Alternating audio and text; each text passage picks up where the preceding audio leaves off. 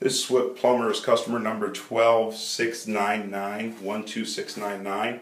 Right here we're looking at, right past this outside wall, we've got the main clean out. Right in here is where the bathtub is going to go into the main line, that we have a crack throughout this main line. Now, in order to do this correctly, reinstating that may be remotely possible from a vent stack that's up on the roof over this way. We'll certainly try that. Also, there doesn't seem to be a footing right there, so we may be able to dig underneath this. We've given the customer two options to either line this pipe or replace it. Lining would obviously cause much less holes. This one, we always first try to remote reinstate any Y, where a subline hooks into a main line. This one, the last case scenario would be break from under the tub. We would try to remotely do it. If we didn't like how the remote did it, even if it worked, then we'd still want to replace it with a PVC Y. We also may attempt that from outside if remote reinstatement doesn't work. Last case scenario is to do anything with the tub. It would be preferable to even tunnel from each side and break right here from in front of the tub if necessary. This Y goes from the toilet, and the lab sink also hooks into this Y. Now, on this Y, we can pull that water closet up and remotely reinstate that with about a 95% chance of a good, smooth, remote reinstatement. But if we do have to break in front for that Y, we would probably replace both Ys right here when we do the liner. This line, after this Y in the master bath, shoots across the master bathroom, and then you can see my tape mark on the floor where I clearly labeled it.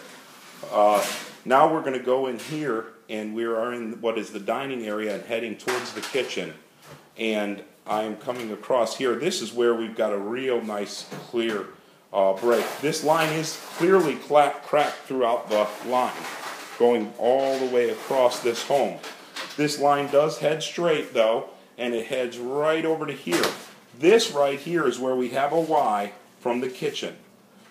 We would not remotely reinstate this because the liner that we use is a rigid and durable liner that would not go cleanly around this 45. We would propose to break these tiles out from here forward, going underneath the stove, over to this Y where the master bath, we were previously in the guest bath, this is for the master bath. That right there is where the lab sink and the shower hook into. So we would break this out and actually put in a section of PVC right here because it would be better for the homeowner. This way would only break out approximately 10 tiles compared to the other way where we're going to, I think it's in writing, it's probably 40 tiles. You're pretty much breaking across the whole house. So this would be the only section really that we don't line that we want to fit together. The laundry was tested and was not seen entering this line at any point. So we're not doing anything with reinstatement on that line. I'm going to go in the bathroom, and this is our master bath, and if you look, my line is actually going from this toilet right on the other side of that wall is the stove. So you can clearly see how we plan to handle this. We can do it one of two ways. We can line this pipe and save a majority of the breaking and inform the customer to call insurance company on this one. The insurance company might opt with a liner because if he does have extra tiles, approximately 10 of them, the insurance company wouldn't be covering putting tile back or anything. Depending on the insurance company, he did have a sewer line that did come up, it did back up, it made a mess in his house with sewage all over.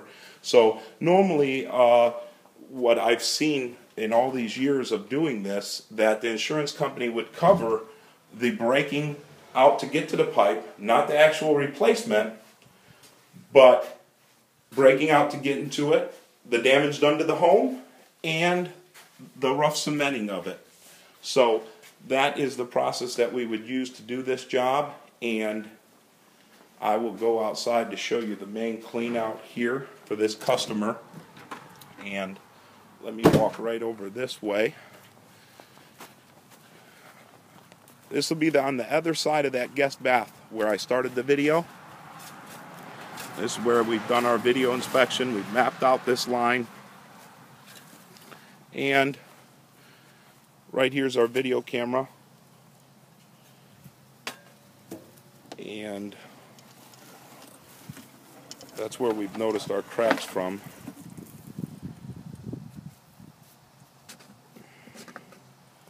What we did was we jetted this line and descaled it.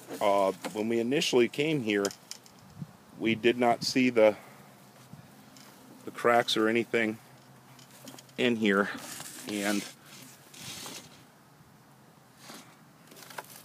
we'll do this on a second video.